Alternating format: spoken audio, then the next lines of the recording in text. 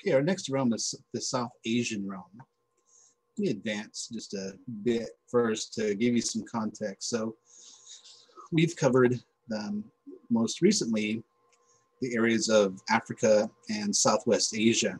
And Afghanistan's kind of a leaner, it can kind of go either way, but we're going to include it with South Asia. But we're kind of working our way east now from the Middle East into South Asia. And then next we'll be covering East Asia. So South Asia, the big country here is India. This is kind of a monocentric realm, you know, where there's a big dominant country, because India is the second largest, most populated country in the world, and soon to be the most populated country in the world.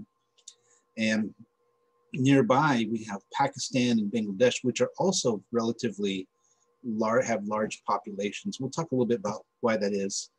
And then there's a few other countries like Sri Lanka, Afghanistan, and a few, Bhutan and Nepal, and the Maldives, which are kind of hard to see, but they're a set of islands out in the ocean. We'll talk about those separately. But India is going to take probably a disproportionate amount of focus in this chapter. Make sure you know the concepts, ideas, and terms as usual. I didn't highlight any here, but a number of these that we'll be going over in lecture. But even if we don't, the ones that we don't cover in lecture, please make sure you understand them. They're highlighted in the chapter when you do your reading. In fact, the new book has, this is from the last version of the book, the new book's list is a bit longer than this. Okay, so population. India is the second most populated country in the world, second only to China. And these are some graphs from Google search. I just updated them. And if you look at India here in blue, when you look at China there, you can kind of see what's happening, that India is growing at a faster rate than China is in terms of population. So eventually it will surpass China and be the most populated country in the world. They're pretty close to each other. They are the two countries in the world that have over 1 billion people. It's like 1.3, 1.4 billion people, thereabouts. And it kind of overshadows Pakistan, but Pakistan too is has a relatively large population, over 200 million people, larger than, so we can compare it to, it's almost not quite the United States size, but it's approaching that. And Bangladesh here has over 100, in the high 100 millions too. So fairly large populations here, especially compared to Southwest Asia or the Middle East, where the countries were about 100 million people or less. All right, we've talked about plate tectonics before, and I want to highlight a little bit of the physical geography.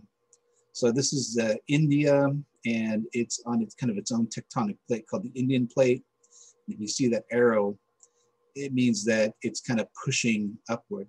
Sometimes they call it the Indian subcontinent because it's almost like its own little piece of landmass that's pushing in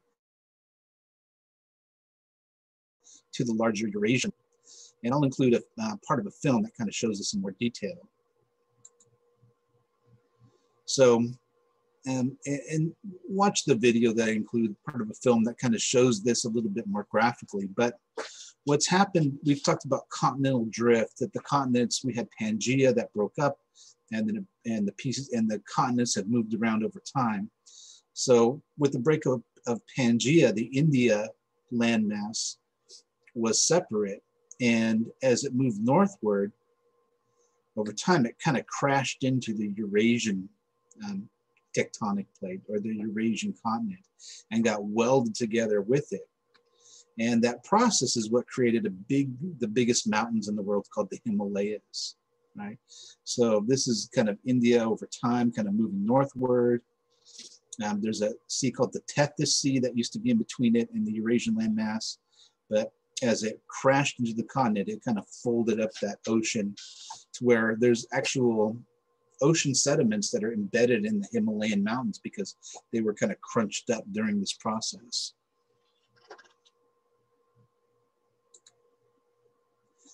And one other detail as well that at one time when India was kind of migrating its way towards the Eurasian landmass, it sat over what's called the geologic hotspot.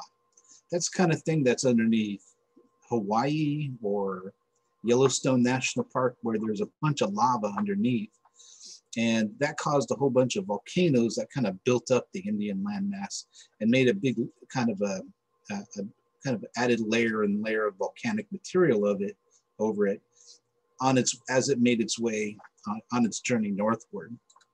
All right, so those layers of volcanic material created something called the Deccan Plateau. The Deccan Plateau is the southern part of India. And so this is kind of it's not super mountainous, but it's sort of a higher elevation area. And then the biggest mountains in the world are up here, the Himalayas. And there's also, I'll mention the Hindu Kush Mountains, which kind of are at a perpendicular angle to the Himalayas that run through Afghanistan. So this is a large volcanic plateau. These are the Himalayas, largest mountains on Earth, kind of at the boundary between India and China back here. And then we have the Hindu Kush Mountains that extend down into Afghanistan. So Afghanistan isn't as populated because it's more mountainous and remote because of the Hindu Kush Mountains. And between these mountains, we have river lowlands or river valleys, essentially. And there's three primary ones. There's the Indus River Valley. Now the Indus, even though it's the same name like India, however, in the modern geography, in the way the countries are now, the Indus River is in Pakistan. And the Indus River is the primary river valley where there's a large population of people in Pakistan. Over in India, the big one is the Ganges River. And the Ganges River sits between two features, between the Deccan Plateau and the Himalayas. So you have high elevation here, kind of high elevation there, and then a big river valley in between. Then lastly, we have the Ganges Delta, which is Bangladesh is primarily in the Ganges Delta. Part of India is as well. But just about all of Bangladesh sits on the Ganges Delta here. This is where rivers come together and kind of spill out into the ocean. So make sure you understand these three, some of these main physical features, like the Indus being in Pakistan, the Ganges being between the Deccan Plateau and the Himalayas, and the Ganges Delta being the area of Bangladesh. So this is from a different textbook showing population density, but I want to highlight this. You see this big strip of population from the Ganges Delta through the Ganges River, and then down the Indus River. These river valleys are where you have a very densely populated parts of these countries. This is where you have a high density of people that make up these big populations. And what we'll see in the future is that's kind of true of China too. These are river valleys in China where you have fertile soils, water resources, agriculture, high populations. So if this is showing population density in the world. You can see two big centers of population are the river valleys of India and Pakistan, and also the river valleys of China. You see all that red there. Now, one side effect of the Himalayas is that it helps to create a seasonal rain pattern called the Asian monsoon. Now, it's actually more than just the Himalayas, but the Himalayas help to intensify this. But let me just kind of jump ahead to a figure here. So the Asian monsoon, let me blow this up a little bit, is a year-long pattern where you have a dry winter, air is blowing from the land out into the ocean because it is colder. But in the summer, the land is hotter, and so it's kind of sucking the air in from the ocean, and you get an intense amount of rainfall. So the land in the winter is relatively dry, but in the summer is relatively wet. So these monsoons are incredibly important in both South Asia and East Asia.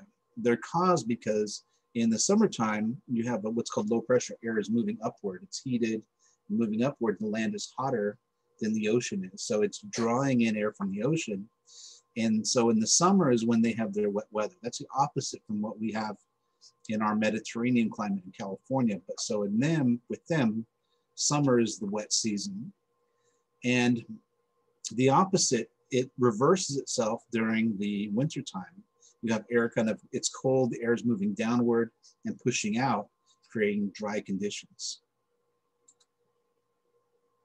Here's another figure showing the pattern of these different monsoons. You have the in South Asia, they kind of come in come in from the Indian Ocean and then reverse themselves in the winter.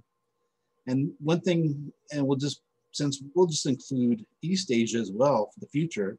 You have a little bit of a later pattern where, it happens a little bit later in the season where a monsoon comes up into East Asia and then reverses itself in the wintertime. These are from my physical geography class. This is called a climograph, a graph showing rainfall patterns. And these are in a couple of places that have a monsoon pattern. And so what you have is pretty low rainfall in the wintertime, and then a big burst, just amazing amount of rainfall in the summer. That's why these bars are so high. They're actually off the charts in terms of rainfall.